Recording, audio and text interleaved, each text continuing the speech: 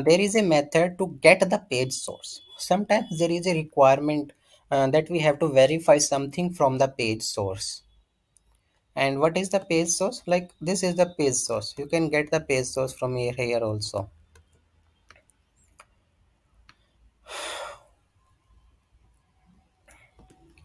You can see this view page source. Just right click on that. This is the view page source for me. From this only my google.com is getting displayed, and sometimes I need to get this page source. Maybe I need to verify something, or I have to see something. So in that case I can fetch even that also. So how you can do that? We have to use driver dot get page source. So get page source is get the source of the last loaded page. If the page has been modified after loading, then there is no guarantee that the return of that page is modified page. Yeah, I mean every time it will be new one only. So get page source is return type is string. Just we have to use it, put the semicolon in the last, and we will use the same thing like string page source equal to, and we have to print it. So then we can print it.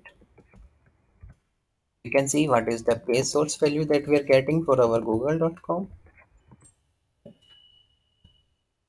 Again run as a Java application. So you will get the title, you will get the page source.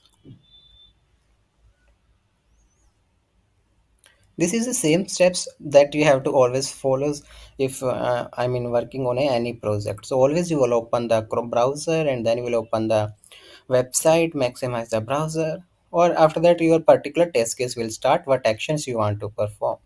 So you can see in the console it is displaying your page source value, whatever it was displaying in the browser. Yeah. Rahul, what is the use of getting page source? Page source, sometimes we verify some values from the page source.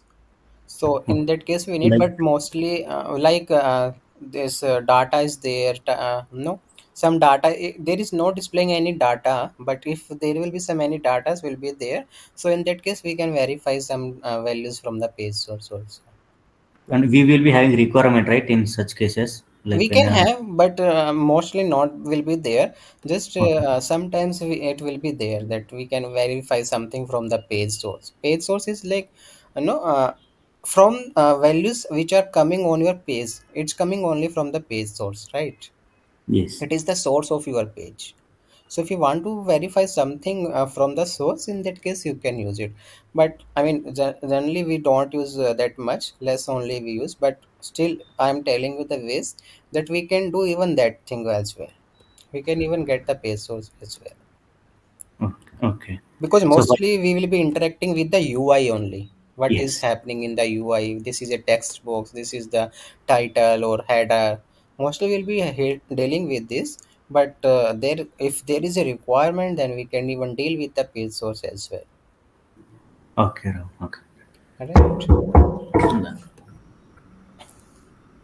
Okay, so page source we can get.